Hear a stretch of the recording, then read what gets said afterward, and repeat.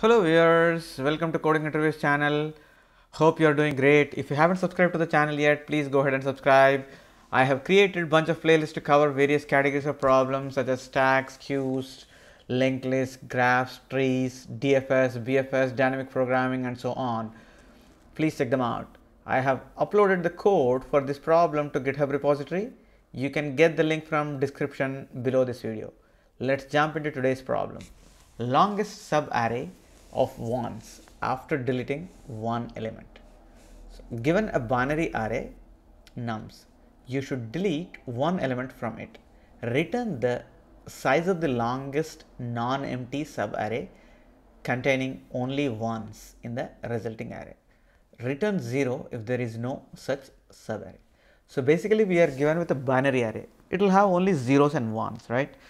So we are allowed to delete one element. So basically it's not we are allowed, but we should delete one element. After deleting that one element, we need to find out what is the longest subarray that is possible, right? So once we have delete that one element, right, we are going to look at only the ones, not zeros, right, only ones. So our subarray should have all ones, no zeros, right? So that's the thing. So if there is no subarray like that, right, then we have to return 0. So when is the possibility of not having that case, right? So when we have to return a 0, right? So that means if there is at least one single one in the binary array, we don't have to fall to this case, right? So when do we return a 0, right? If all the elements in the array are zeros, right? So if all the elements are 0, then we simply return 0, right? Because we won't be able to get a single one by deleting 1 0 from that, right? Since all the elements are 0, then you just return 0, that's it. We don't have to do anything, right? So that is this case, return 0. But what if the array has only one element, right? What if the array has only one element? So this is what it is, right? So you should delete the 1, and after deleting 1 there are only 0 elements. So in that case also you should return 0, right? Because you have to delete one element irrespective of that, right? You should delete one element. So even if this one, you return 0. So there are two possible cases, right, when you have to return 0. One is all of them are 0 when there is single element and that element is 1, right? In that particular case you are going to return 0. So there is one more case. What if array has all ones, right? So let's say this is what it is, right? What if array has all ones? In this particular case, all the full array 1 2 3 4 and 7, so 7, right? So subarray, longest subarray, we'll say longest subarray, we could say is equal to 7, right? But that is not the correct answer, right? So this is incorrect. Why? Because you should delete one element from it, right? You should delete one element from it. So we will say the correct answer is 6 for this particular example, because we have to delete one of them, right? That's why we will say correct answer is 6. So it is not a 7, right? This is if the array has all ones, right? So but if the array has several ones and several zeros, that is the general case, right? So these whatever we have seen till now, those are extreme cases, right? So if it has only single one, or if it has all ones, if it has all zeros, these are like extreme cases. But majority of them will have, or the arrays will have several zeros and several ones. We don't know their positions, right? So in that particular case, we have to delete one element from that, right? And we need to find the longest subarray, right? So we are not looking for longest full array, whether by deleting the single element whether we can get a full length or not, right? but we are looking for a sub array. That means whatever the element that we want to delete, if the deletion becomes a 0, right, that will be the best case, right. So let's go look at this kind of example, right. So this one. So this has 7 elements, right. This has 7 elements, but if you remove 0, right, if you remove 0, that becomes consecutive 6 1's, right. So that is the longest subarray after deleting one element. So for this particular case, answer will be 6, because we are deleting this 0, okay, whatever 0 is available. If you delete 0, these 2 will be together with these 4 1's. These two 1's will be together with these 4 1's, right. That is how we will get the answer as 6. So the best case is to delete the 0 which is surrounded by 1's. That is the kind of window we need to look for, right. That is the kind of sliding window we need to look for. So the problem that we are going to solve is, the approach that we are going to solve is with the sliding window approach. So we will make sure our sliding window will have at most 1 0, so that we will knock that 1 0 off and the rest of them will be 1's, which is actually the longest sub array.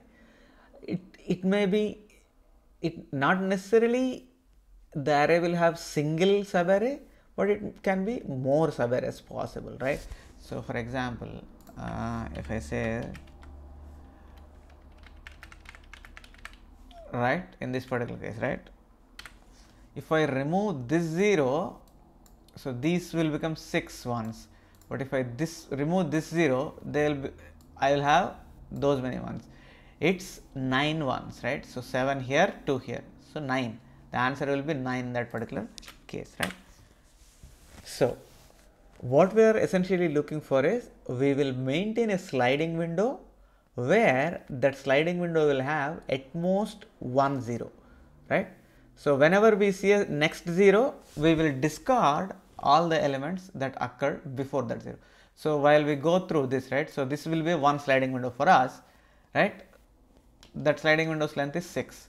But as soon as we see 0, right, we will discard all this and our sliding window will become this, right.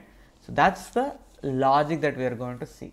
So as and when we see a second 0, right, until we see first 0, we are fine, right. So when we start processing the numbers from here, right, we saw first 0, we are still fine, go on, go on, go on. We saw second 0, right, that is when we stop and say, okay, I am done, let me calculate the subarray length so far, right, and my sliding window will become from here, go on, go on, go on, go on, go on, like this. That will become my sliding window, right. So this is essentially not a constant sliding window, but this is an increasing sliding window, I would say. So normally a sliding window will be like a constant sliding window, but in here the sliding window itself is a increasing sliding window, okay. So that's the distinction here. So basically we are looking for a sliding window which has single 0, so that we will knock that 0 off and get the longest sub array, right. So for this purpose, what we are going to use is, we will declare several variables to keep track of the stuff, right. So let's jump into the code and see how we are going to solve this problem, right. So I have calculated the length, which is len, and I have declared a variable count of zeros so far, basically, right, initialized to 0, and I am keeping track of the position where the previous 0 appeared, right.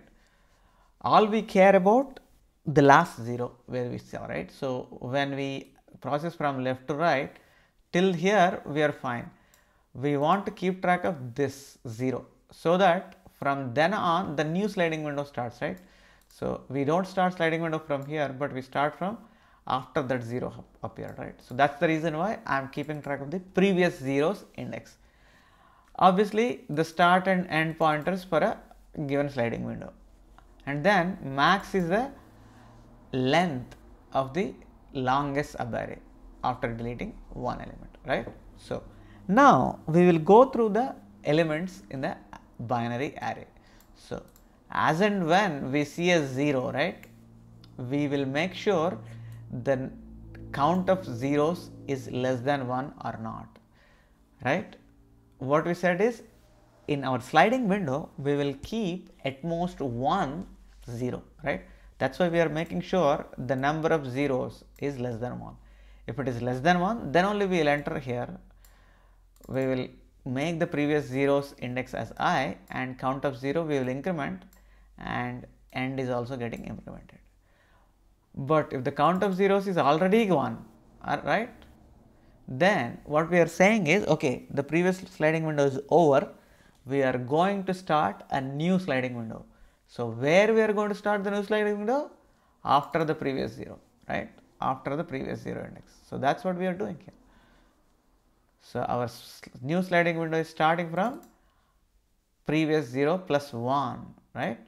So we will come back to this condition in a little bit later, right. So end, we are putting the end pointer to the current I, and previous 0, now we are initializing to the whatever the 0 that we are seeing right now, right. Good. And then count of zeros again will be 1, right.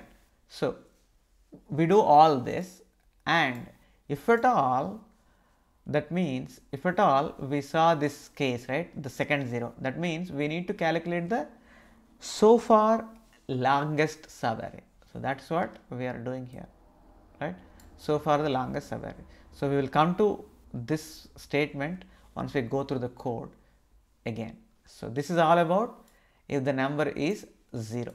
But what if the number is 1, right? We are making sure if the start pointer is already initialized. If the start is not initialized, that means we have not seen a 1 till now, right. So start is initialized to still -1, right. Start is -1, end is also -1. So if start is -1, that means we haven't seen a 1 till now. In that particular case, what we should do? We need to initialize the start and end with that I, whatever the ith location, right. Good. And if we have already seen an 1, then all we need to do is increment end pointer, right. That's it. We keep on incrementing the end pointer.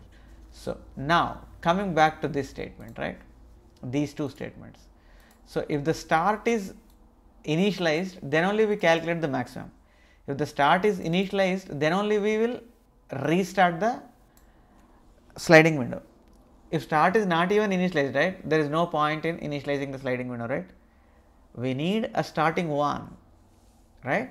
So what if the array has all zeros? We never enter this thing, right. We never enter this thing. The start is never initialized. Start will be initialized only in case of you see a 1, right. Only when you see in case of 1, right.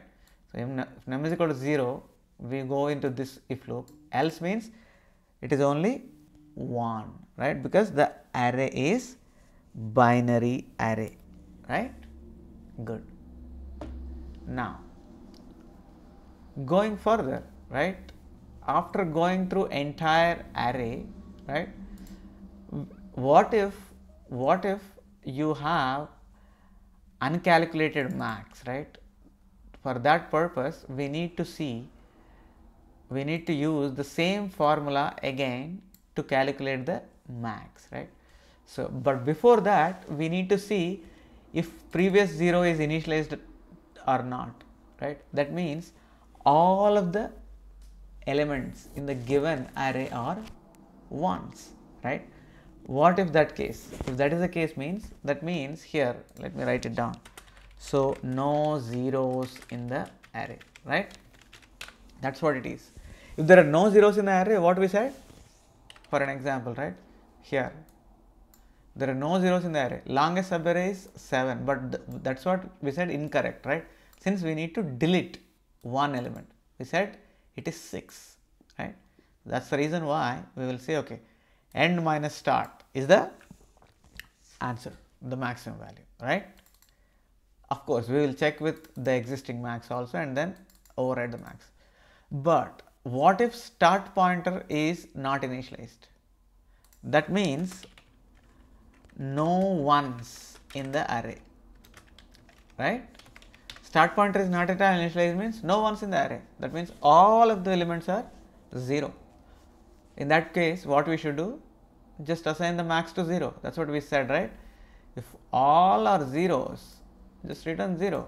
So we are saying max will be initialized to 0. So these are the two cases that we were talking initially when we start. But otherwise, we need to do the same calculation as this, right? That means we have start pointer initialized and we have previous 0 pointer initialized. That means we have some sub array where we could get if zeros and ones are present, right? That is again this formula. So at the end we are going to return the maximum value, right? So now let's go ahead and look at the time and space complexity, right?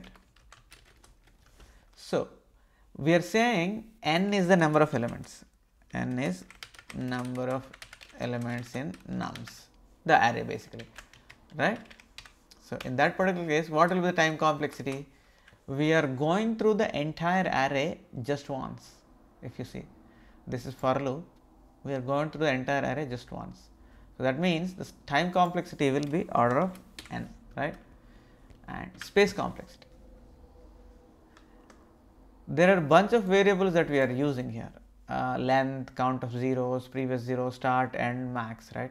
Apart from those variables, we are not using any extra space.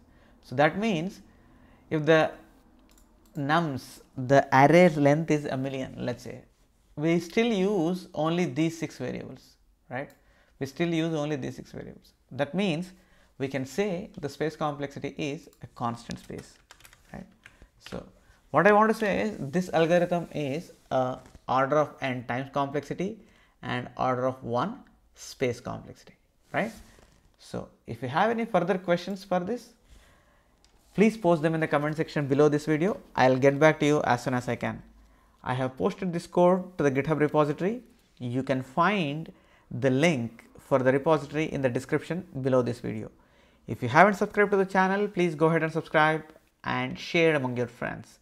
Please click on the bell icon so that you will be notified about all my future videos. Thank you for watching. I will be back with another problem very soon. Till then, stay safe and goodbye.